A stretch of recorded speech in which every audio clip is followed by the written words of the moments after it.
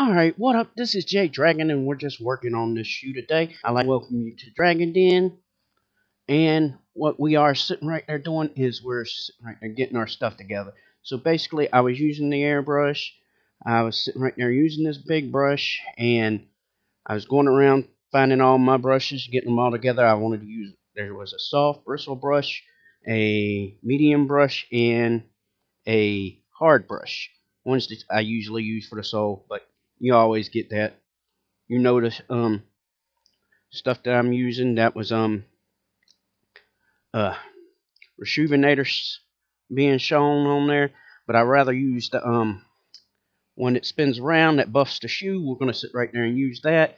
That will get all the soap made into the shoes. That way it'll force it down and pull up the dirt later on when you wash the shoes off afterwards.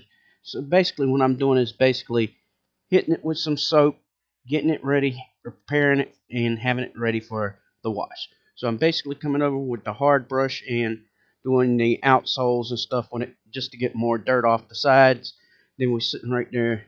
We're using an eraser to get as much dirt as I can off the rubber as I would like it to.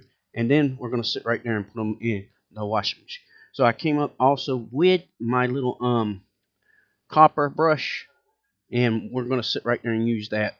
Now, what we're going to do next is basically just throwing it in the washing machine, getting it ready, and doing all that. As you can see, the bottom of the shoe and stuff like that. Now, the bottom of the shoe will be the next thing that I'm going to be worried about on the shoe, but the top is what I wanted to sit right there and talk about. See, basically, we're just using the dye, which is RIT dye, and you can get this at Walmart. You can get it online. You can get it anywhere you need to. Usually it helps a lot to be able to walk into the store and grab this stuff, and it'll be perfect for you. Now we're going to see if about cleaning the shoes, but anyway, we're going to sit right there and talk about, we had to sit right there and prep everything ready. You know, when we sit right there and get these things clean, we're going to have to sit right there and prep them ready. So we're going to use the tape and stuff like that. But I also tried to bleach the shoestrings too by putting them in a bottle, and it didn't work all the way. Now, these little blue things on the side, they got these things set up and ready, and put them in the shoe. They dry my shoes. They work really good at that. Now, later on when we use the RIT dye, what I want to say to do, hit it with thin coats until it gets dark enough. You don't have to keep hitting it with a whole lot of coats. What you want to do is bring your air pressure down on your machine, which I made a mistake on, and had it very, very high. So when you sit right there and use that one, it will be wrong. So basically what I did was later on, I got my little handy airbrush, which has a battery on it, and it does real low air pressure. It works really good for that stuff, so sometimes I sit right there and grab it. And you're probably sitting right there saying, wouldn't dye mess up your airbrush, right? In fact, no, not as long as you clean it out right after you get done with it. So what I did was hit it with 91% alcohol right as soon as I got done with it. Or you could just sit right there and get one of those cheap ones from Walmart's. I mean, well, not Walmart's. Amazon is what I was trying to say. And you could sit right there and get those real cheap ones from Amazon. There we go. And you can sit right there and use those for your dye if you wish to, because then you still have to clean them out, but yet if you're worried about it messing up your favorite airbrush or your expensive ones, go with that option, I would say. Or you could just use a brush, but the problem is you're putting too much dye into it, and it'll make it easier for it to bleed on your feet, which you don't want. So basically we're prepping it up with the tape. I wish I would have done a little bit better, because if I didn't use that airbrush the way I did, it would have worked perfectly, and I wouldn't have had to worry about that. So what we're going to sit right there and do is worry about the shoe. Now, the colors and all that made it look 10 times better, and I looked at the before, the after, and what I wanted. I realized that I want it to be dark. I got the right color, and I sit right there and put it on. That's all I needed. And then we sit right there and then got it done with, sprayed it on there. I tried putting paper down and having it in the way, but still some of the dye seeped through, but it's all good. As you can see, that's forcing out way too much ink, and that's not what I wanted. I wanted it thin coats. So what I would do is let it dry afterwards and then sit right there and redo it again. I mostly like it to dry on its own instead of heating it up with the heat gun to dry it up. That way it can't do it, and it works a lot better this way. And then if you're using lower pressure, it wouldn't push under the tape as easy. But later on, I'm using Angela's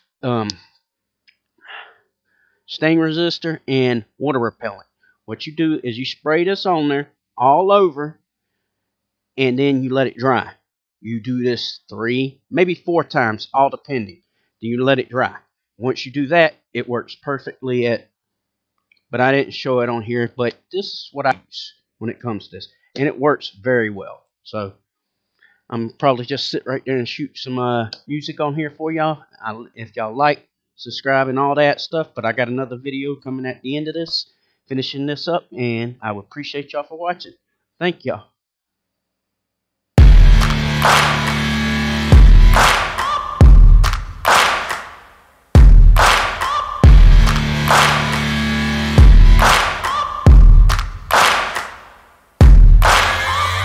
Searching for greatness in a sea of the dying and shameless, a sea of the aimless. I don't wanna be one of the nameless. I'ma wake up with the mindset that one day I'm gonna make it, and I don't think I'll be fine if I don't break my limitations. Don't try to stop me, I exist to write my own story. I'll make a decision if I want some peace or if I want the glory. Yeah, don't want a life that is complacent or possibly boring. I just want a life that is worth every day exploring. My whole life I just wanted someone who would notice me. My whole life I just wanted to be somebody to be. Yeah, I just wanna be great. Yeah, I just wanna be great. Yeah, I just wanna be great. Yeah, I just wanna be great. Yeah, I just wanna be great. Yeah, I just wanna be great.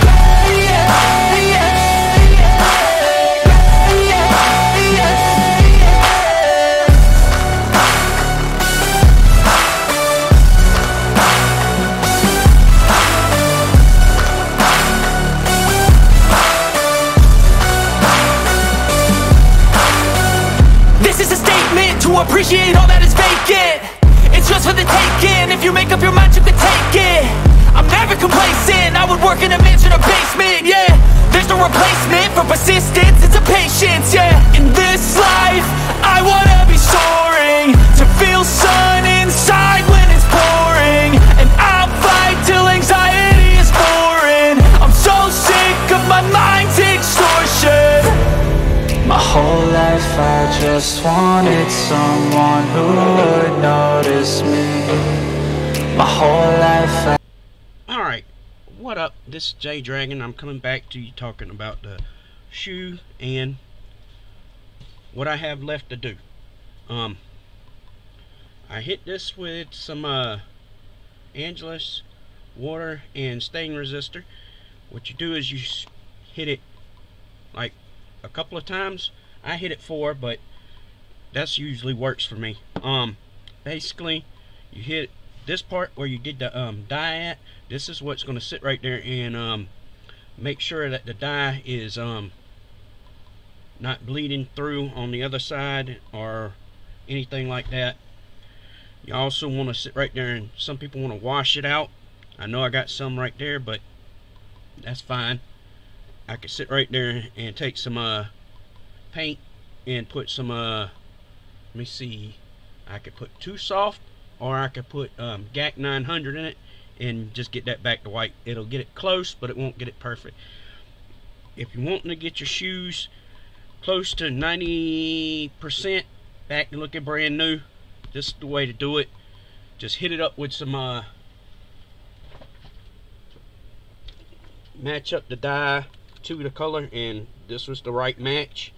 It brought it up to the right blue that I wanted for it, and it did a pretty good job. But like I said, you put this on it, this will keep the water from coming on top of your shoes or anything like that. Love the stuff. You can use any other stuff, but this is the one that I started out with. So yes, now I'm going to get into the room. I got a little bit of blue from the dye, and I didn't think it would stay on the white like it has. You can probably barely see it on there, but it is there. Oh, look. But you can see it there. The gloss sits right there and takes it away. So I've got a remedy I have used on Air Force Ones, and it does work. So I'm gonna use this on another video to help out with the rubber, because this flexes and it's made like rubber too. It won't get hard and crack too much as long as you ain't pushing up on the other side. From what I could tell so far, they work very good, pretty good, very good, really good. And we're gonna sit right there, and on the next video, I'm just gonna tell you about the next video of this. We're gonna sit right there and do the midsole, paint it all white. We might keep the black lining, tape over it with the tape, have it like that, be straight. There is supposed to be some more spots right in there that got hit it, but I think if I do this, it should make it look even closer, maybe even 95%. Now the next thing I'm going to do is we're going to take the bottom off, and we're going to have to re-glue it, because in some spots it does this. So we're going to glue that up next time, and that's it for that part. And this is before.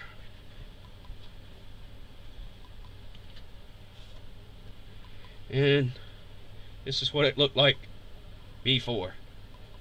Yes, looked like it should have been in a trash heap, but then I got it to look like this.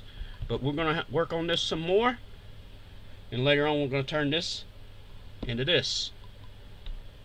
I appreciate y'all for watching. Thank y'all.